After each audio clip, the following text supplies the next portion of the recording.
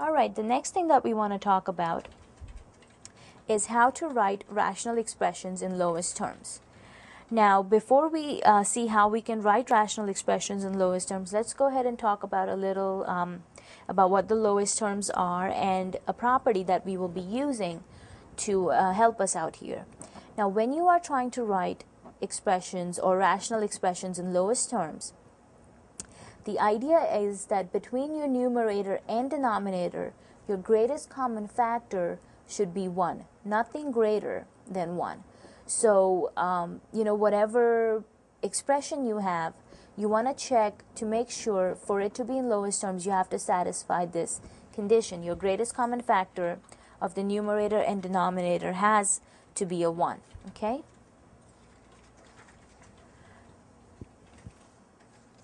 Now, let's talk about the fundamental property of rational expressions, because this property is what will help us in writing the expressions in lowest terms.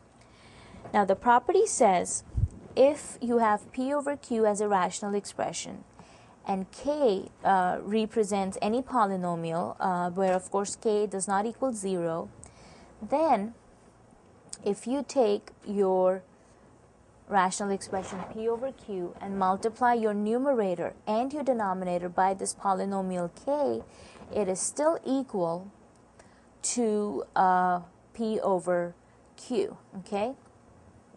How is that possible? How does this fundamental property of rational expression works? When you multiply your numerator and denominator by the K, you still end up with P over Q.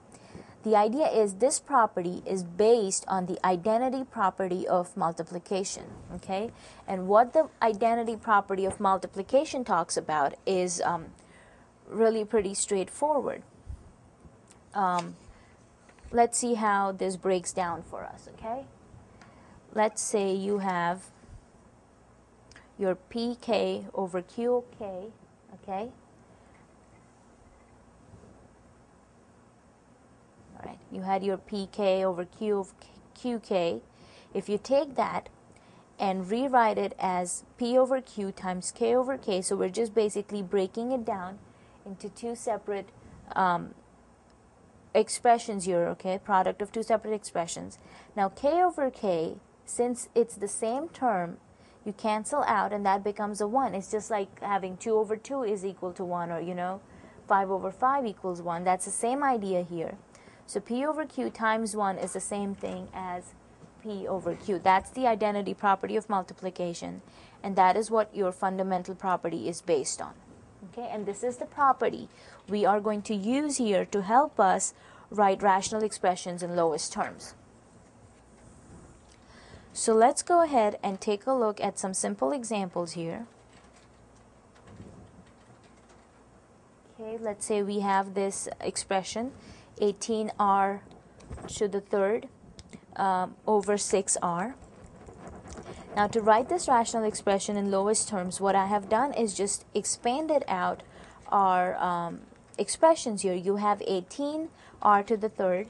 So I am breaking 18 down into 3 times 6.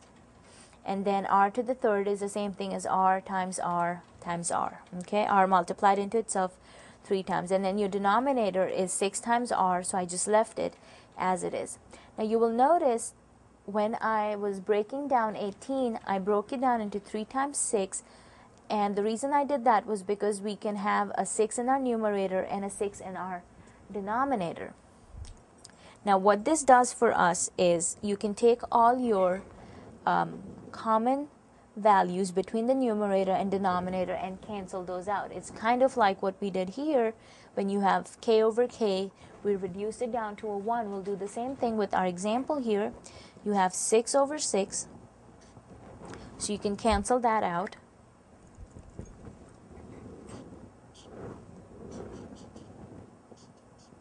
And let's see, we have 1r, which is common. So you can go ahead and cancel the common r out also. Now, once we cancel out all the common expressions, let's see what are we left with. You have 3r on your numerator, so that's your 3r square.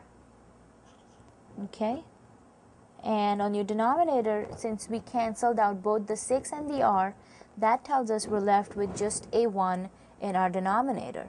So this expression in its lowest terms equals 3r squared, and that's the answer that we're looking for. Okay?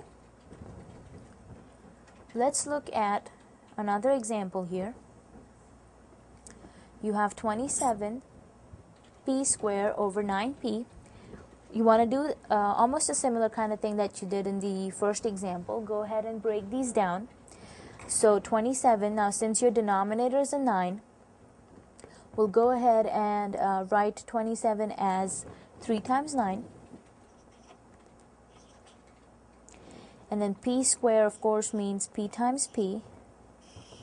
And your denominator will be 9 times p. Okay, so just like we did earlier, go ahead and cancel out all your common factors. So you can cancel out the 9s, and you can cancel out one of the p's. So that leaves us with, let's see, 3p on the numerator. And same thing happened in our denominator. 9 and the p both got canceled. So again, you're left with just a 1. And this expression will reduce down to 3p. Okay?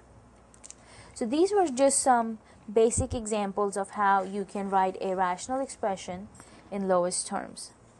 Now let's go ahead and do a quick recap of how to do this. The first thing you would have to do is factor your numerator and denominator completely. Okay, like in our examples, we broke down our 18 and 27. So, depending on what kind of expression you have, you factor your numerator and denominator completely. Then you use the fundamental property to divide out any common factors. Okay, these are the two steps involved in working with rational expressions.